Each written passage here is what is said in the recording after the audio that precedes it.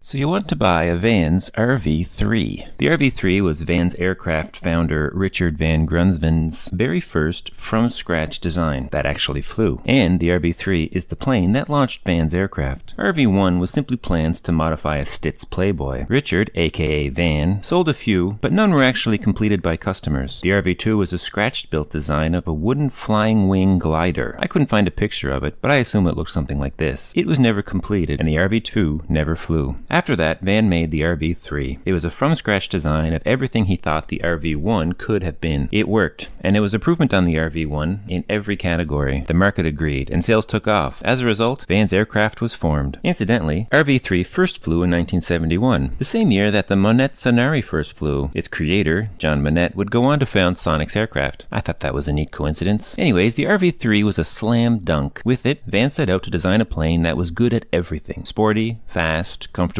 long legs, and fun. And with a baggage compartment that would put a lot of two-seaters to shame. RV-3 is the lightest RV, even lighter than the RV-12 LSA. At 1,100 pounds maximum takeoff weight, it fits in the LSA weight category. However, it's the light sport category and not the light rocket ship category. LSAs aren't allowed to be able to fly faster than 120 knots straight and level. The RV-3 will exceed 120 knots by the time it gets to the end of the runway. If the RV-10 is the Chevy Suburban and the RV-14 is a Camaro, then the RV-3 is the Ducati. The 3 is the only single-seat kit that Van's ever sold. Not as many people are interested in a single-seat airplane, and the price reflects that. You can still buy an RV-3 kit and build it, but demand is light, and they don't produce the kits very often. Lead times are longer than the average bear. Of the 300 plus RV-3s completed, most were built early on, before Van's menu was so large. Over that time, many RV-3s found their way into the top end of the horsepower range. 160 or more horsepower is not uncommon. That means a few things. First and foremost, a rip-roaring good time. It also means a bit higher fuel burn and overhaul cost. Despite that, costs remain tame overall. The lower hull value offsets the experimental tailwheel insurance. Fuel burn at cruise is in the 7 and 8 gallon range. Fuel burn in the horse and around category can get up over 10. I call a lot of plane legends. The RV-3 is a legend's legend. Sure, it launched the most successful line of kit planes ever. Yes, it was awarded the best aerodynamic detailing in 1972, the year it debuted at Oshkosh. That's actually true. But in addition to all that, Richard Van Grunsven, the most successful kit plane designer of all time, started out with a vision of the ultimate total performance personal aircraft, and that plane was the RV-3. And every Van's plane since then has been a variation of it. That's Van's RV-3. Thanks for watching. See you in the next.